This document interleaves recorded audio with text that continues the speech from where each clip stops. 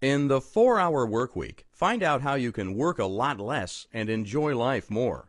Author Timothy Ferriss explains how to escape the 9-to-5 grind and work just 4 hours a week.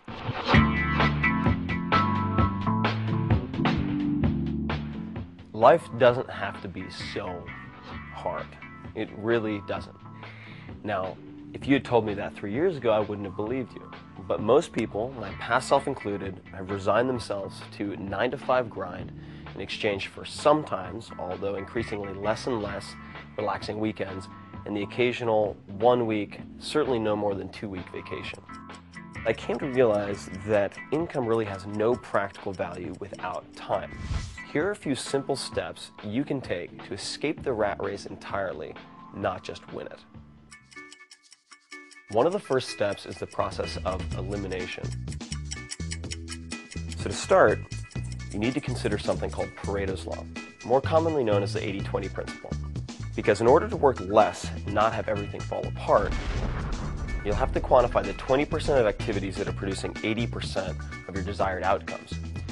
Also, take that time to determine the 20% of activities and people who are consuming 80% of your time. Use this principle for everything. Customers, work tasks, but also for personal chores, even for friends.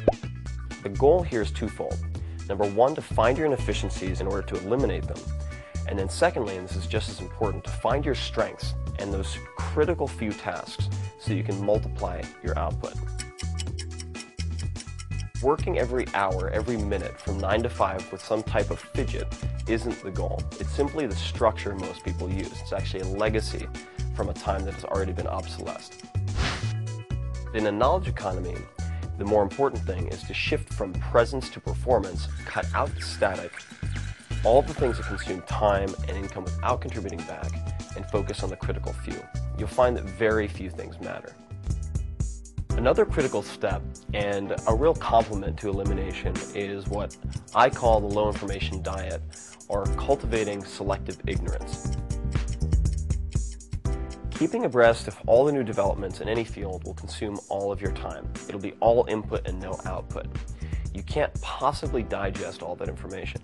So a more effective approach is to try to catch up when need be as opposed to keeping up at all times. A big part of selective ignorance is learning to let things wait. For example, email. So email is the single largest acceptable interruption in modern life. And it's a very convenient way of simulating forward motion without accomplishing anything. It shouldn't be a workspace, it's a tool. And one of the easiest methods I've seen for controlling email, and one that's become quite popular in Silicon Valley, is setting up a simple autoresponder, much like a vacation autoresponse, that says something like the following. Dear all, in an effort to actually get work done, I'm testing a new email policy. I'm checking and responding to email only twice a day at 11 a.m. and 4 p.m. Pacific time, or whatever your time zone happens to be. If you need a response before one of these two times for anything urgent, please call me on my cell phone. Thanks for understanding this move to greater effectiveness and efficiency, whatever your name is. This gives you the breathing room, finally, to single task and focus on completing the mission-critical tasks, the critical few, from start to finish without interruption. The third important tool I'd like to mention, and one of my personal favorites, is outsourcing life. To get started, though, we first need to replace the very obsolete concept of annual income, which is a very deceptive metric, with hourly income. And people are generally extremely hesitant to delegate or outsource because they feel they can do something free themselves. This is very inaccurate.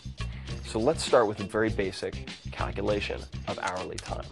If you make, let's say, $50,000 per year, you cut off the last 3 zeros, that leaves you 50, and you divide that in half and you get 25. So you make $25 an hour. This is assuming you get 2 weeks off per year and you're working 40 hours per week. So let's just say on the very high end that you can hire a personal assistant at $30 per hour to handle one workday of 8 hours. So your cost per hour is then $5. So his or her 30 minus your 25. That means $40 for a full 8-hour day of freedom.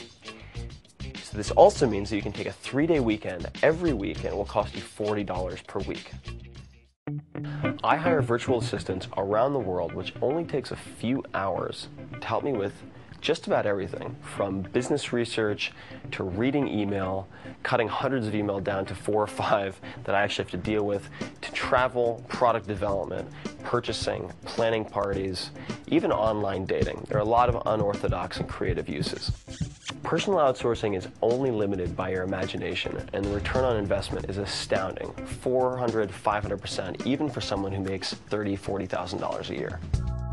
It's smart to focus on getting things done, but it's only possible when you actually set your not-to-do list. So once we remove the constant static and the distraction and focus on the critical few, and there really just aren't that many. So I hope you enjoyed the book, and just remember that outside of the law and science, all of the rules we follow are rules we set ourselves. So set yourself up to win and choose your own rules.